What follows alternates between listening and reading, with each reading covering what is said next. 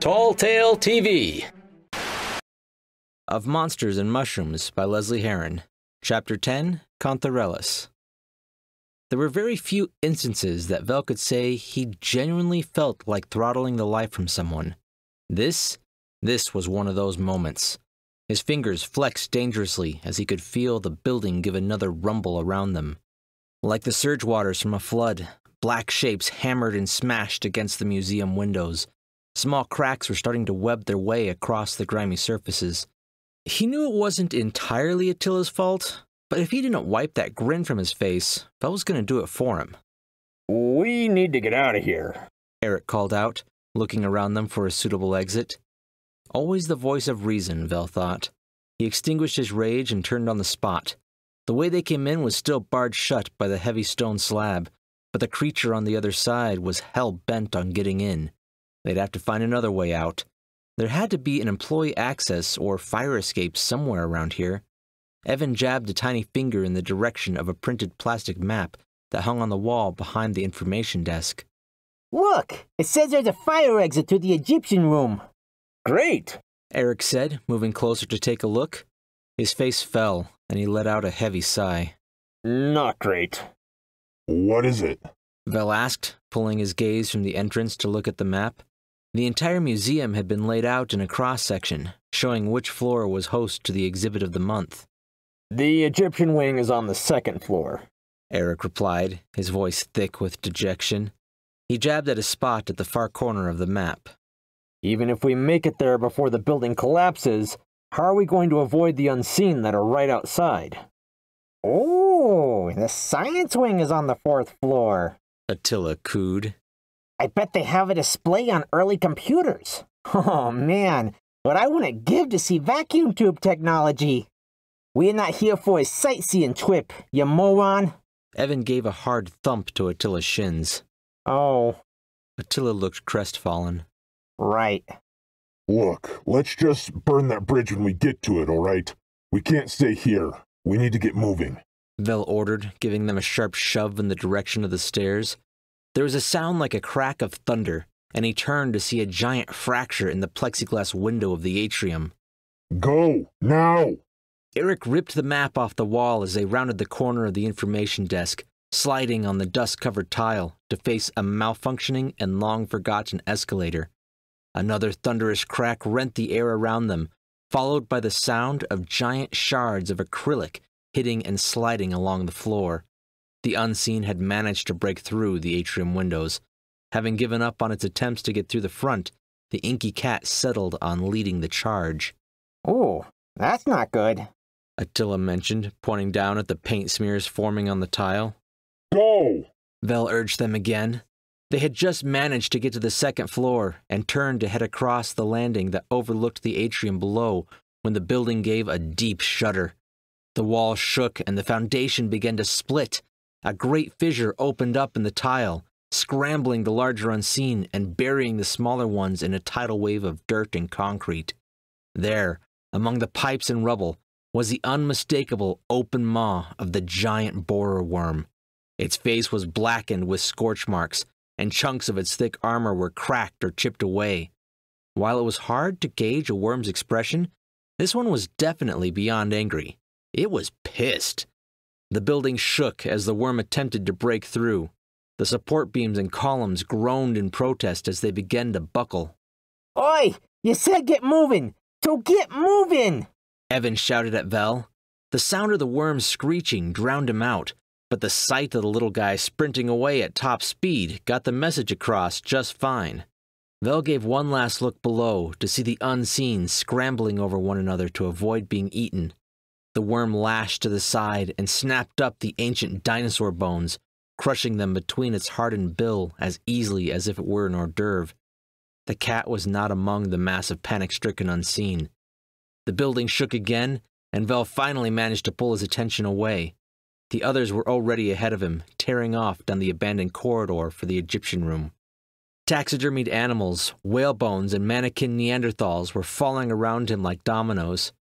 Dodging a watermelon-sized whale vertebrae, Vel slid into the Egyptian wing. The room was filled with an eerie golden glow. emanating from a filthy window some 30 feet off the ground. The light bounced around the room, dancing off the glittering golden surfaces and casting long shadows. The columns were carved into dog-headed men, each appearing as if they had been charged with the duty of holding up the ceiling above them. At the far end of the room, just above the teetering columns and glass-encased sarcophagi, was an unmistakable fire exit sign. They breathed a collective sigh of relief. Hopefully, the other side of the door was not swarming with unseen. His fear of the creatures evaporated as the worm shrieked in anger, and a large chunk of one of the support columns broke free, nearly crushing Evan like a grape. Go! Vel urged again, giving Eric and Attila a sharp prod in the back. The building rumbled around them, causing giant splits in the weak points of the building. They watched as a fissure ran its way up a wall, cleaving it nearly in two. It dislodged a display of ancient armaments and snapped the support wires for a towering stone obelisk that dominated the center of the room.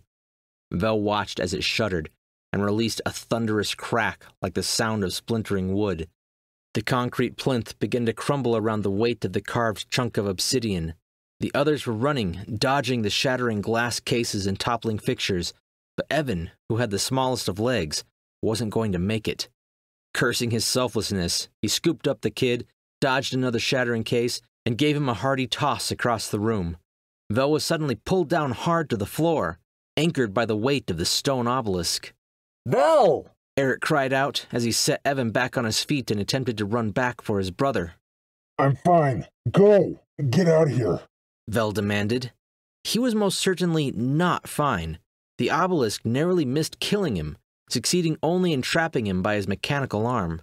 He flexed the fiber cables that made up that arm's musculature, trying desperately to lift the stone pylon. But...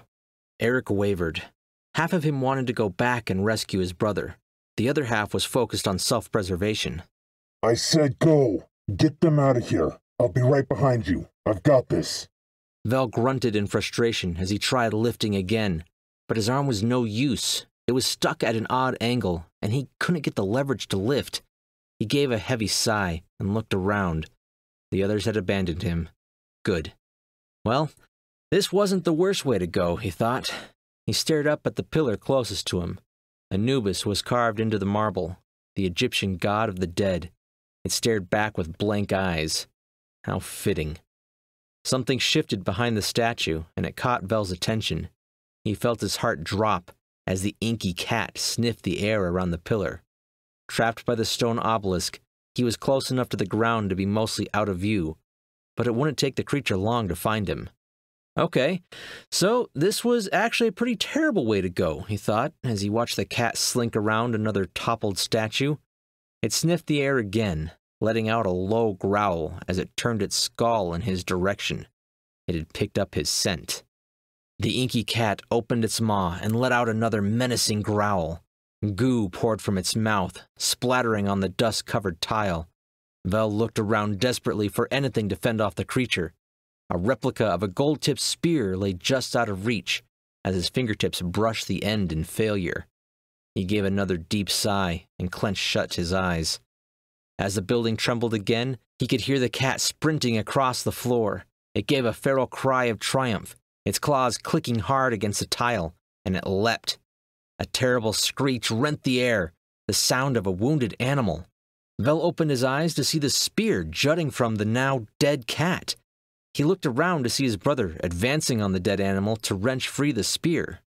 I told you to run, Vel grumbled as he watched Eric shove the staff into a small gap between the floor and the obelisk.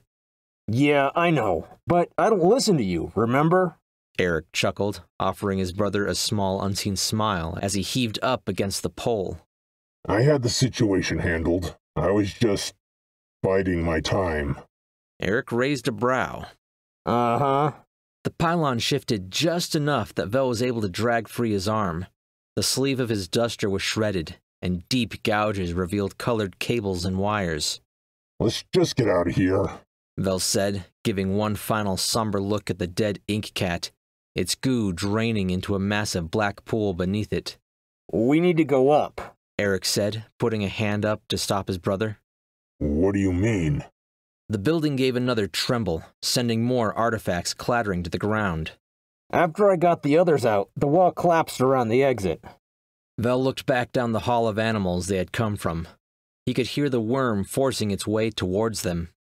I don't think it would do much good anyways. That worm is obsessed with us. Not that I blame it. That was a lot of grenades.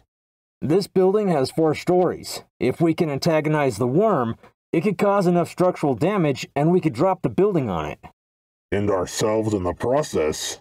Vel argued, pointing out the flaw in his brother's plan. Come on, I have an idea. Eric skirted around the black puddle and tore off down the abandoned hallway. The worm was almost through the floor level, causing the building to shake with each slam of its massive body against the floor. It struggled to free itself from the sinkhole it had created, crushing throngs of unseen as it thrashed back and forth. The unseen clambered over it, desperate to escape, coating the worm like black parasites. Give me a hand with this. Eric called out, straining to break loose an ancient sculpture of a bronze-cast moose. What are you doing? Vel asked, driving his mechanical hand into the beast just behind its foreleg and wrenching it free from its plinth. Wait for it. Now! The bronze moose plummeted off the balcony and landed with a sickening thud against the head of the worm. It recoiled, screeching in pain. Its beady, angry eyes fixated on the two of them, and it pulled itself free from the dirt with renewed purpose. Its body filled the atrium like a snake in a teapot, spilling out through the massive chasm in the windows. The worm reared its head back, its thousands of legs clattering against the tile floor. It slowly heaved its battle-scarred body, swaying back and forth until it was face to face with the two of them. Oh, good! This is a good plan! Good plan! Vel cried out as they tore off in a run up a flight of stairs. I promise, this'll work. Eric replied, pulling out the plastic map. He stumbled on the last step and hit the floor with a thud.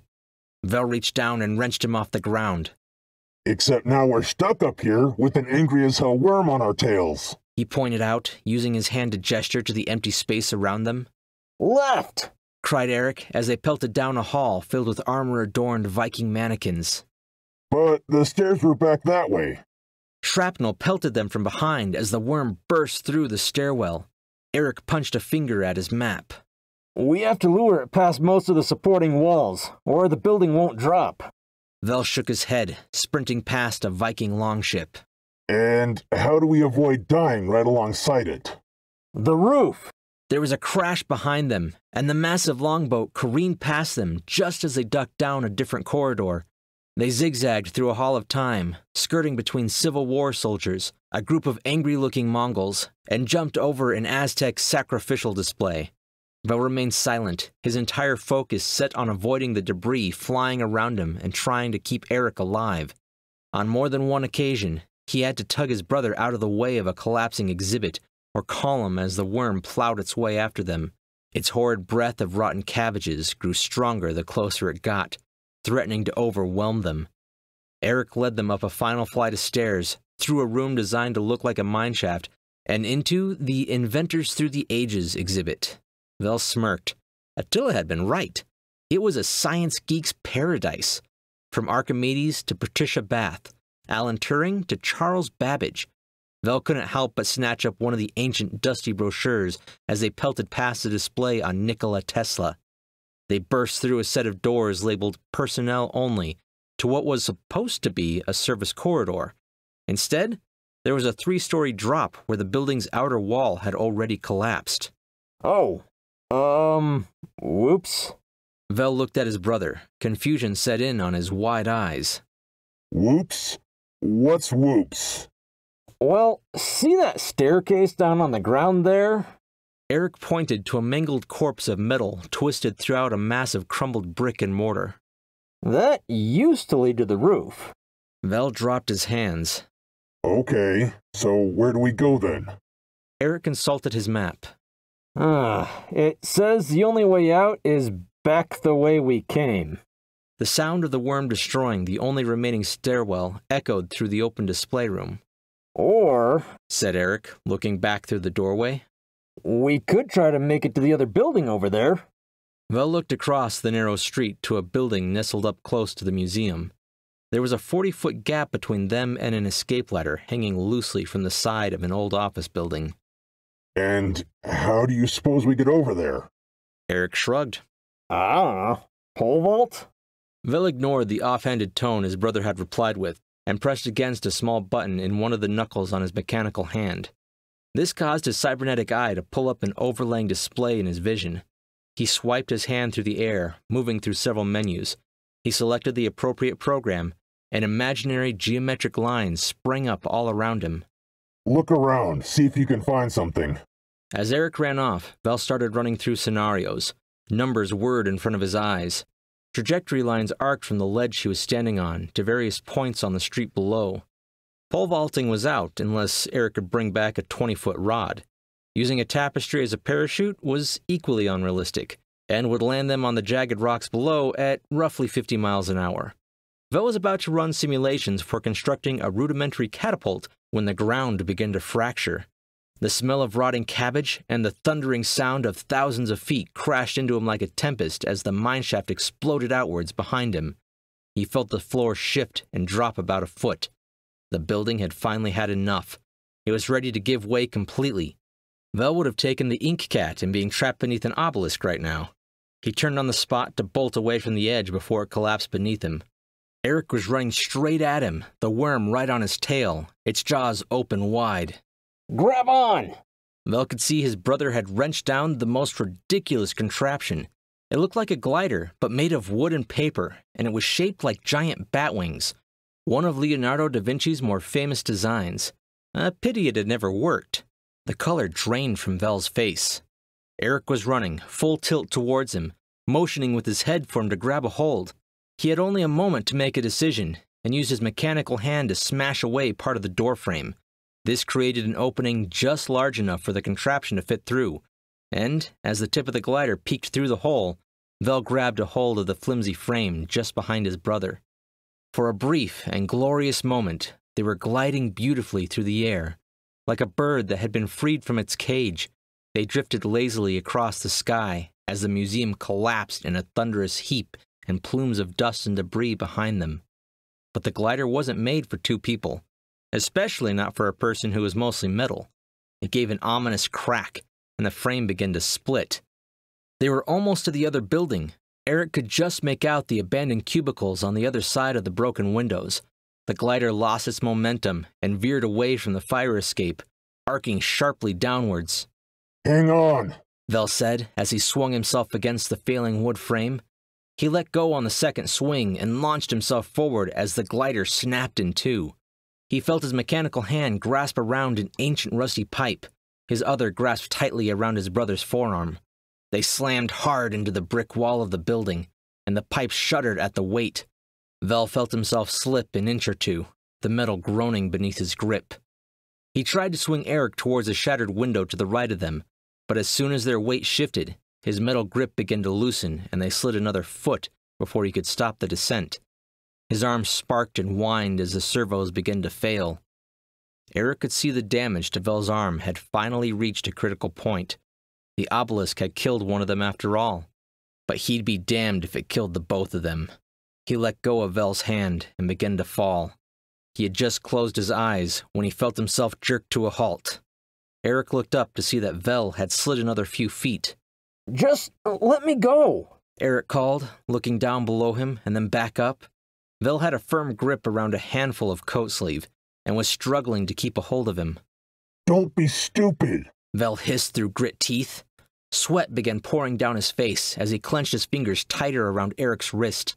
He could feel his fingers loosening their grip around the metal pipe. His mechanical arm had been put through too much too quickly. There was a sickening grinding noise, and his fingers relaxed.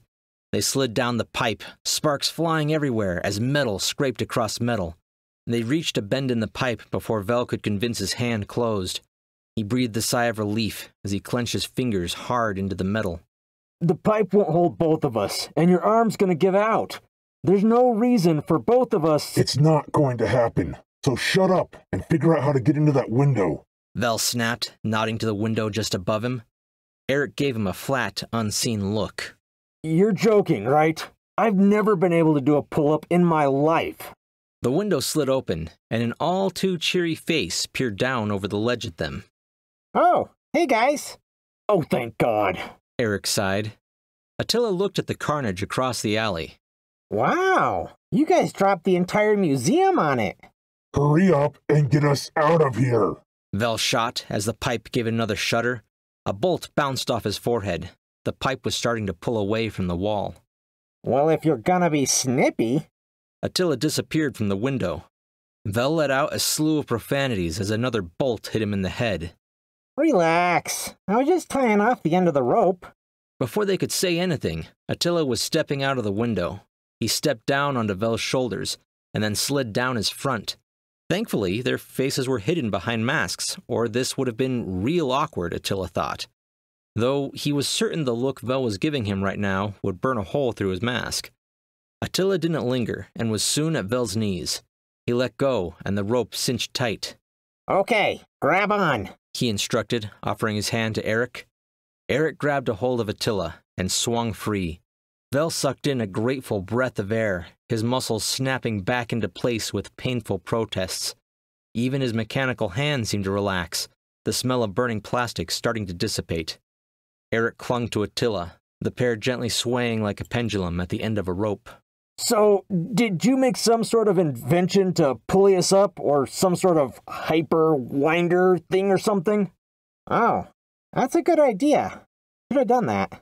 What? Evan's up there. He's got us. What? Eric repeated, more urgently this time. It's fine. He's totally got this handled, Attila assured. Okay, short stuff. Pull us up. Vel sighed angrily at the sound of tiny little Evan straining his body against the window. Why didn't you send him down?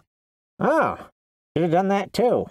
Before Vel could reply, there was a sound of breaking drywall, a clattering of metal, and suddenly Evan was launched from the window, closely followed by a metal drinking fountain tied to the end of the rope. Vel reached out and grabbed the rope that was swinging Eric and Attila. Evan, still holding on for dear life, swung right into Vel's head, where he latched on like a spider monkey. The drinking fountain flew by, the rope coiling around Vel's shoulders as it passed. There was a sudden jerk, and the rope snapped tight around his neck, parts of it choking him, and other parts securing Evan to his face.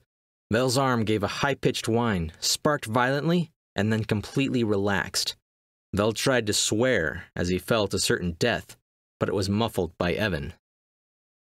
Whew, lucky there was that mushroom to catch us, Attila said, pulling a chunk of spongy fungus from his hat. Eric was nursing a sizable lump on his head, and Evan was wrapping a piece of fabric around a gash in his tiny arm. Yeah, lucky, Evan shot, tying off the bandage.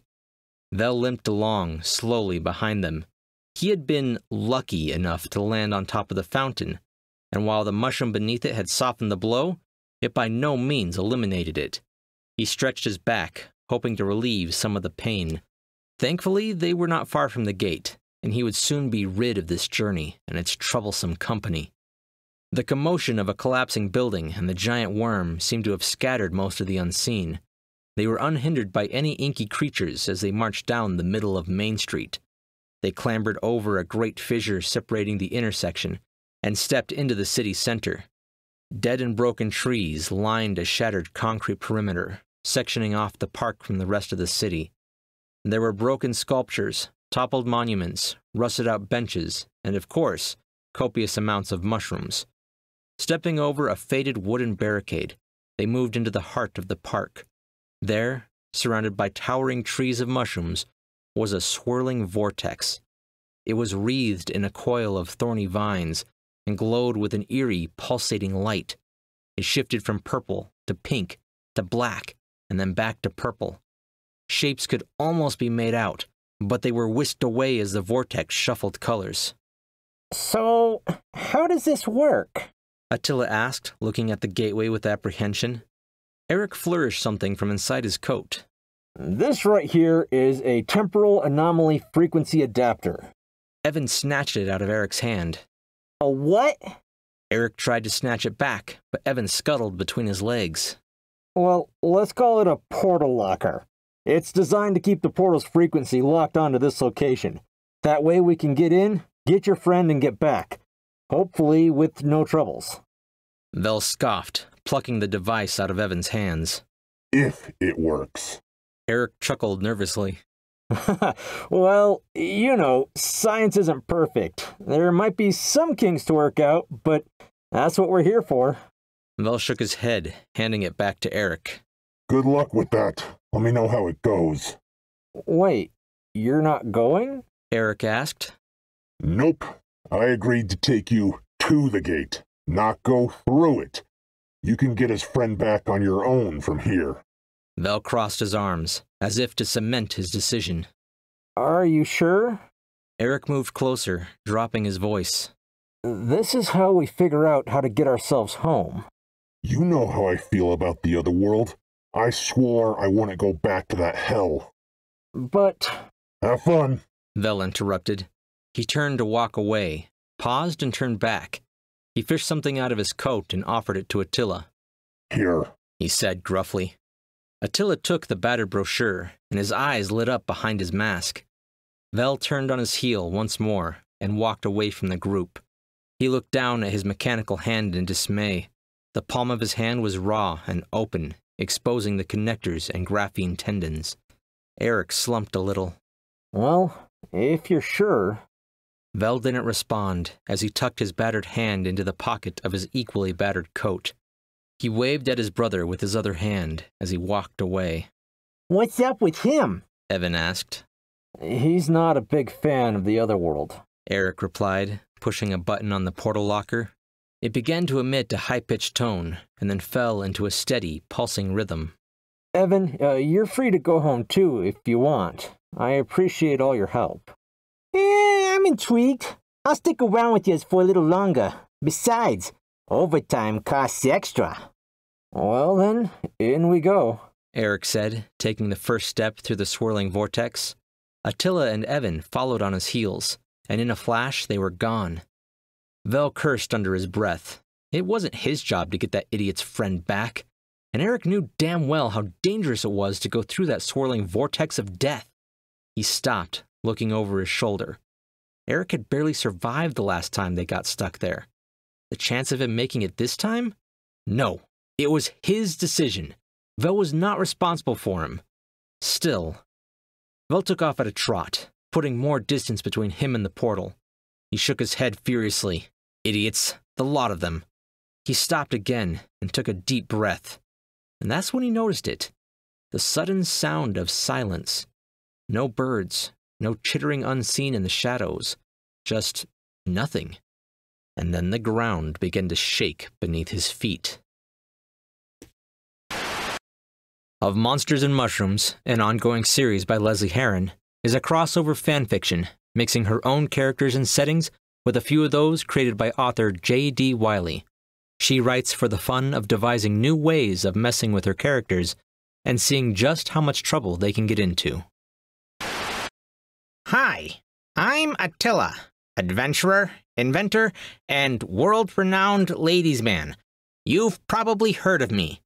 When I'm not going toe-to-toe with monsters, or fighting off hordes of sword-wielding madmen, I like to spend my time in my local history museum.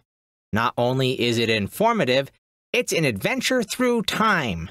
Visit yours today, because you never know when a giant worm might happen.